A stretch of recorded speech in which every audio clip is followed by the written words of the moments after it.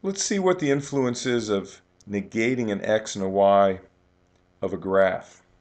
So let's start with a point here, for instance, 1, comma 2. And we'll graph that 1, comma 2.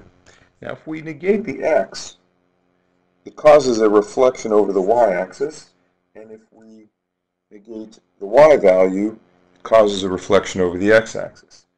The same property is true for graphs of functions, like y equals the square root of x. Let's graph that, and if we negate the x, it causes a reflection over the y-axis, and if we negate the y, it causes a reflection over the x-axis.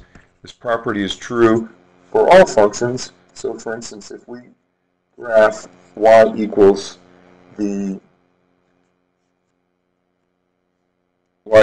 x squared, and we negate the y, it causes a reflection over the x-axis. And if we negate the x, it causes a reflection over the y-axis. In this case, the original graph maps onto itself after reflection over the y-axis, so you don't see any change. And we can verify that algebraically because negative x squared is the same as x squared.